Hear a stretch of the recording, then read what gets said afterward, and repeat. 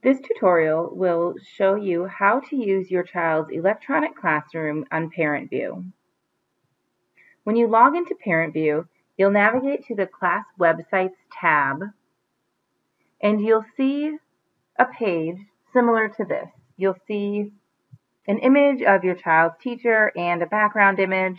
You'll also see some headings for areas within their classroom, a welcome page, and then in this example, pages for each week of posted activities. On the welcome page, if you scroll down, you'll see a welcome message from the teacher, perhaps a calendar, or a video or audio message from the teacher as well. This page may change as the weeks progress throughout the spring.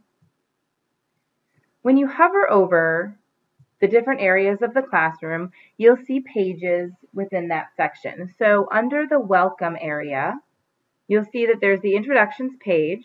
You know which page you're on because the caret to the left of the word indicates which page you're on. So currently we're on the introductions page. If I wanted to go to the choice boards page, I just navigate to that page name and left click my mouse. Here you see we've gone to the choice board page.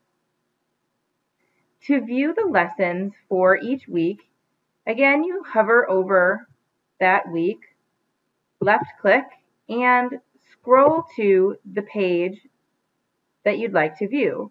In this example, the pages correspond to the possible subjects. You'll see that under each week.